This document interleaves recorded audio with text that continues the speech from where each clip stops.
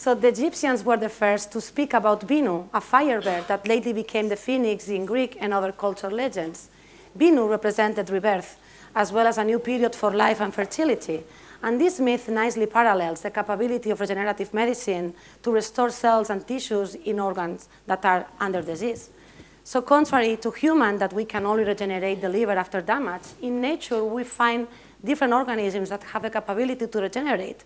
And indeed, these are capable to generate de novo structures, which are complex as the nephrons, that are the functional units of the kidney. But wait, can we even think in generating nephrons, tissues for regenerative medicine applications? So we are aware that cells, tissues within organs, as the kidney, are really immersed under very complex mechanisms. These involve the molecules who dictate who we are, dissolved compounds in blood, and also within the cells, and more importantly for us, the tissue microenvironment where the cells reside. So in the laboratory, we can even think in generating cells artificially, and this is done using very specific cell types, which are called human pluripotent stem cells. These are found in embryo, and also we can generate them in the laboratory from patients. Others and we have demonstrated that we can eventually generate cells resembling heart, liver, and recently the field has evolved, and we are also able to generate three-dimensional structures that are very similar to organs. These are called mini organs or organoids. So imagine mini structures from where we can generate cells for regenerative medicine and eventually model disease. However, this faces still challenges because they are not as much developed as cells in tissues. So Albert Einstein once says, look deep into nature to understand things better. And this is what we do in my institute in Barcelona. So we are designing, modeling, and constructing for generating better predictions for a better healthcare, working as bioengineers. So now if we have a deep look in cells and tissues in organs, these are really governed by chemical signals and also by the mechanical properties of tissues. So can we profit this knowledge to further instruct differentiations in cells and organoids? And the answer is yes. Through bioengineering, we can think in really copying these mechanical properties of tissues.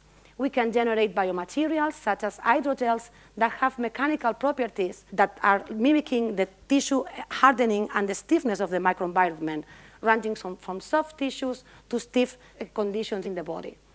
So profiting from this knowledge, then I applied to the ERC starting grant in order to address these fundamental questions and trying to apply these technologies for generating tissues in the laboratory.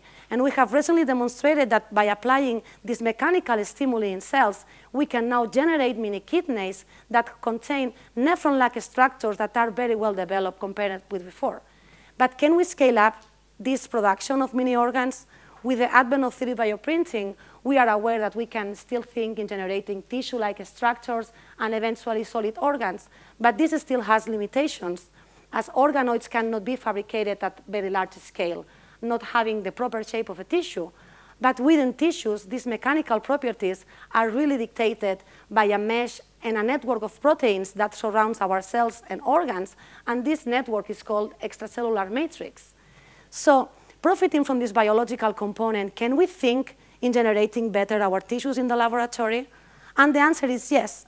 Again, through bioengineering, we can extract cells from tissues, and we can generate now biological hydrogels that can be used for 3D bioprinting, and eventually will result in the generation of higher mature structures in the laboratory.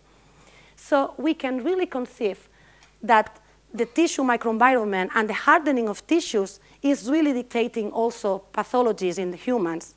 We are aware that changes in the composition and remodeling of this extracellular matrix is dictating disease as fibrosis, secondary disease related to diabetic disease, and also cancer progression through metastasis.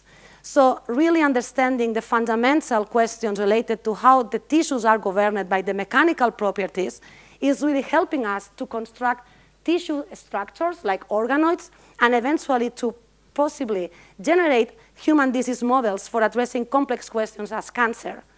So as we said, we are really eager to say that now, thanks to going from the basic knowledge to the translation of these findings in a more complex studies, we are able to generate these tissue-like constructs for regenerative medicine. However, we need to think, how can we translate these findings into something more real?